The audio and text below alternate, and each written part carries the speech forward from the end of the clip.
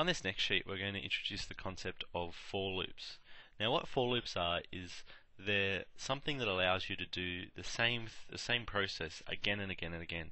Now, often in Excel, you'll need to apply something to some number or cell and do exactly the same process repeatedly. So again and again and again. This for loops allow you to do this. So in 3a, we've got this example where we want to sum all the numbers from 1 to 100. Now this is a repetitive process because you're effectively going 1 plus the next number 2 plus the next number 3 plus the next number 4. You're doing a repetitive process again and again. So that's how we can use a for loop to do that. So let's go into VisualBasic.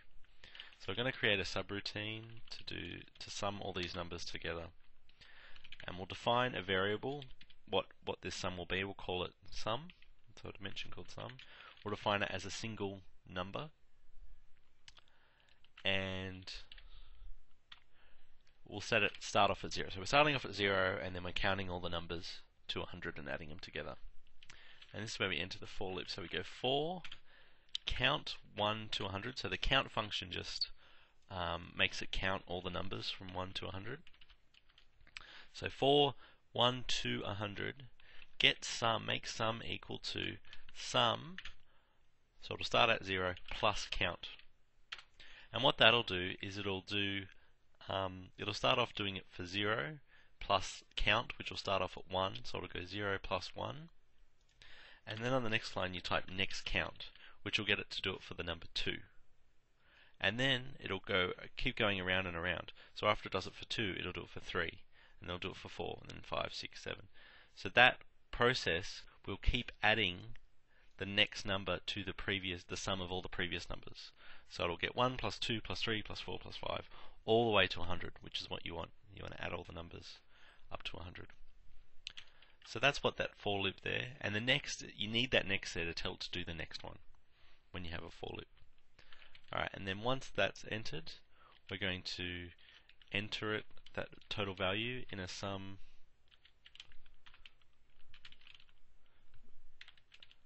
all range. We're going to make that equal to the value sum. So then we need to define that sum all range in here. So we'll define it there, sum underscore all. So we've defined that cell. And then now when we run that sum all macro, there you go. It's added all the numbers from 1 to 100, which add to 5050, and entered it in there. Alright, now 3b, we want it to do exactly the same thing, but only add odd numbers from 1 to 100. So 1, 3, 5, 7, etc. So this is very similar. So we can copy that same code. It's very similar, except we need to change the names. It'll now be sum odd. But the difference is we go for count 1 to 100, but we say step 2. And what that step command there will do is make it only do it 2 at a time. So it'll go 1, 3, 5, 7. And then we just change sum all to sum odd. So it's doing exactly the same process, but only doing it 2 at a time, which is what we want. So we'll define that name there as sum odd, and then run this macro. And there you go, it's added all the numbers 1, 3, 5, 7, etc., and they add up to 2500 altogether.